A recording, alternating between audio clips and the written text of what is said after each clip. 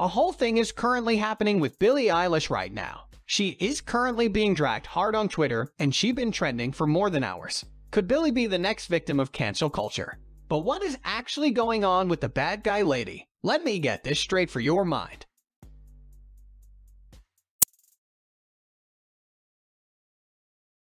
Recently, Billie released her new single called Lost Cause. She also revealed this new single with a music video. People saying she has been queerbaiting in this music video and in some of her last Instagram posts. They are saying she used the WLW term for money and profit. This term means women loving women, a term used to describe women who love women. But Billie says she likes girls, while she is currently dating a man named Matthew Tyler Vorse, a 30-year-old man who was exposed after saying racist and homophobic things on social networks.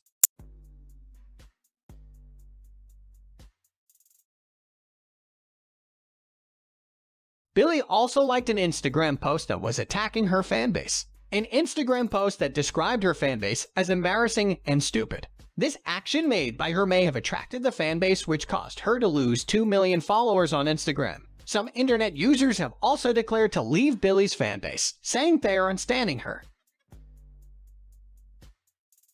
If you don't know what is queerbaiting, the queerbaiting is a marketing technique for fiction and entertainment in which creators hint at, but then do not actually depict, same-sex romance or other LGBTQ representation. They do so to attract a queer or straight ally audience with the suggestion of relationships or characters that appeal to them, while at the same time attempting to avoid alienating other consumers. Queerbaiting has often been observed in popular fiction such as films and television series, but also has been observed among celebrities who convey an ambiguous sexual identity through their works and statements. It arose in and has been popularized through discussions in internet fandom since the early 2010s.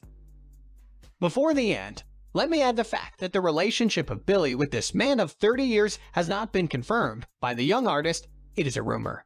After these two were seen several times being very close. He may have changed, but this man was racist, homophobic, and openly a supporter of the 45th messy US President, Donald Trump.